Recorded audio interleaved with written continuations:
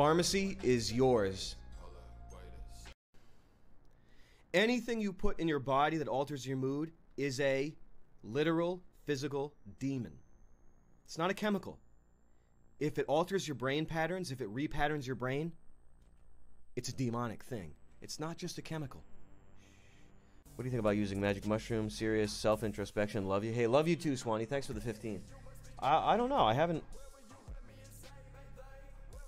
haven't gone there. It's just a very sensitive thing, I feel, to be talking about lightly. Just because of I don't know, you don't even want to subconsciously try to coerce something. And unless you're really prepared to talk about it, it just should never be romantic. Taking things is not romantic. You know what I mean? Let me just put it that way.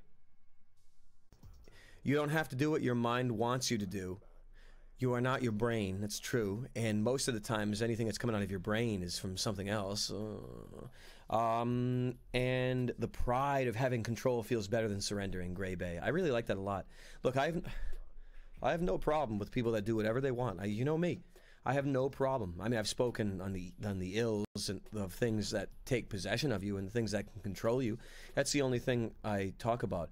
You know, cigars and pipes are a bit grand, but cigarettes and dip and vapes even are less grand.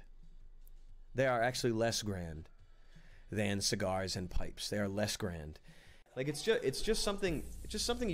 you got to consider.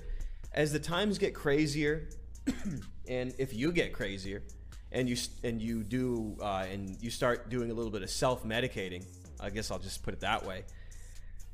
You know, these things are made available in incredible quantities, and that fact alone makes me nervous.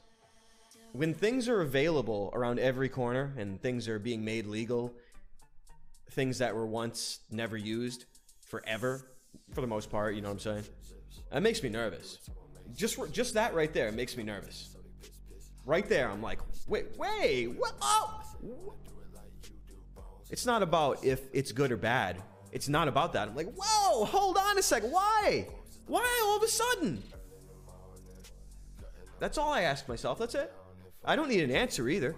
You just gotta ask the question. This is called having a time. When you're in a chat and you look at yourself in the mirror and you really know that you deserve to enjoy life.